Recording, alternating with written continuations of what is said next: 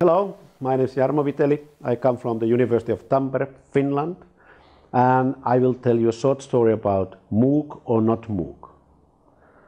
As we all know, MOOC are the massive open online courses, and they are very popular nowadays. All the major universities throughout the world are providing those courses, which is good. However, we have to always think about,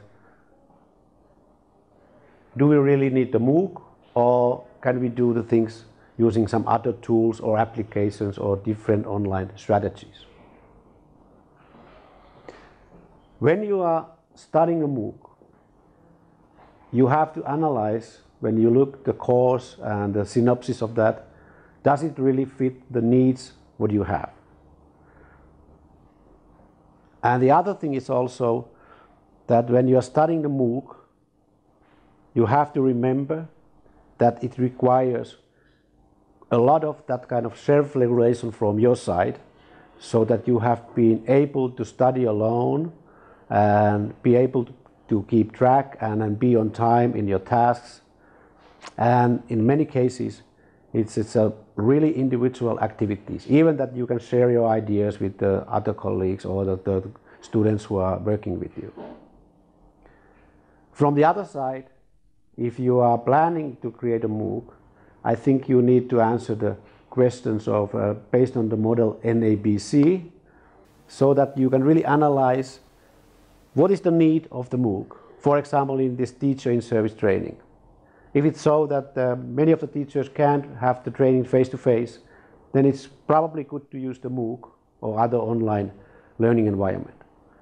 So there's a need, you have a solution. And the approach is really the solution. You see, okay, they can't come here, I take the online approach so that everybody can study these things even that they are not at home. So we have a need, help teachers to learn new things. We have an approach, online education. Then we have to think about the B, the benefit. Okay, the benefits are that the many teachers can study these things even that they don't have to travel to meet teachers or the trainers. And of course, finally you have to see the competition. So what are the other options at the end? Who is providing maybe the similar services? And then you have to convince yourself and maybe sometimes funding agency so that your solution is the best one. I think the most important thing when you think about the MOOCs is really, and the institution, is really that you have to have a strategy. Why we are doing the MOOC, what is our strategy, what we are aiming to.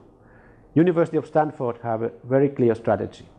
First, all online courses is meant to their students who are living on campus.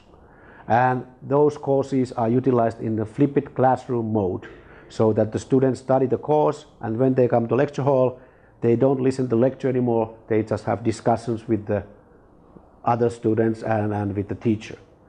Secondly, they like to provide the courses so that all the students, their own students who are abroad in the training, for example, they can still continue their studies so that they don't get or be behind, and they can progress in that kind of same speed than the other student.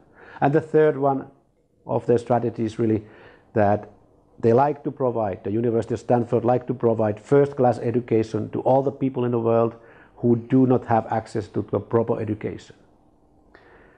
So with the MOOCs, you have to be very careful that you have a strategy, you know the need of the people and yourself, you can select the approach, you can see the benefits, and you can see the competition. We have phrase in Finland, if you don't know where you are going, every road will take you there. Thank you.